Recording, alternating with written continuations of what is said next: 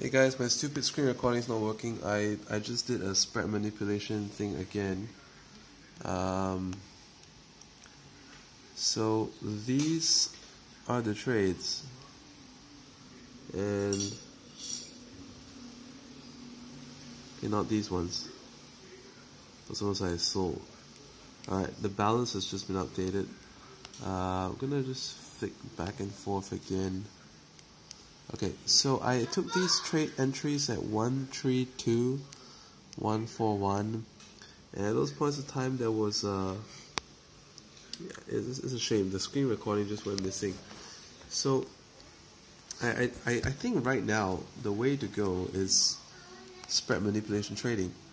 I entered those trades at when it was 167.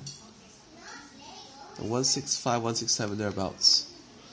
So what happened on the other hand was that the broker marked the price down to 137, 134. As you can see, I also had two other trades. At a point it was 137 and I clicked it, it became 166. I clicked it again, it became 177. So I was like, what the heck? And then later on I sold it off, but if I had held these ones, it would have won as well. So right now it's snowing, and if it's snowing a lot, just let the trades run on, because if you let the trades run on, the trends are all very strong because of the snow and all the weird weather stuff going on in the world.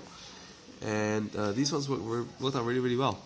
So just want to update you guys about what's working for me, and I think this is something that's working quite well. The last webinar that we had, I did some of this live, and it worked out exceptionally well as well.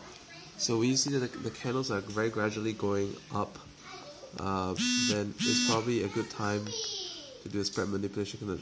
You see, if it's always within the channel, it's probably going to keep going up that way as well.